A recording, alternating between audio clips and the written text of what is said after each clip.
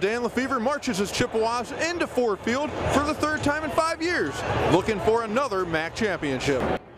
Well, let's grab your popcorn, soda, and hot dog as Dan the Man Lefevre and the Chippewas show you how to win on the big stage in the Motor City in Ford Field for a MAC championship. Well, the first possession didn't go as well as they wanted to, as the Chippewas throw it into the red zone, but Antonio Brown gets just whacked there in an incomplete pass. After that, Dan Lefevre throws us one mistake of the game. It's an interception to the wrong player.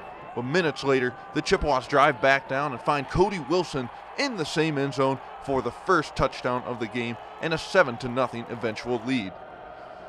Now the Chips defense, man, did they play tough. They went for the ball here on the bottom of this pile after Theo Scott cannot throw a good pass, and they find themselves back in the red zone once again.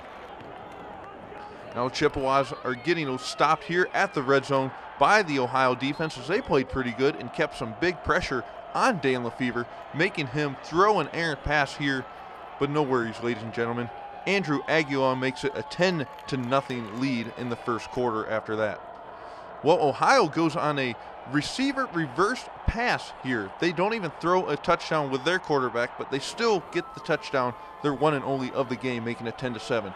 And Brian Schroeder has a great game rushing there for 10 yards as the Chippewas drive back down to the red zone, but come away empty-handed as Andrew Aguilar misses there. Well, no worries, ladies and gentlemen, as Brian Anderson catches this ball with his glued hands and goes in for a 17-10 Chippewa lead.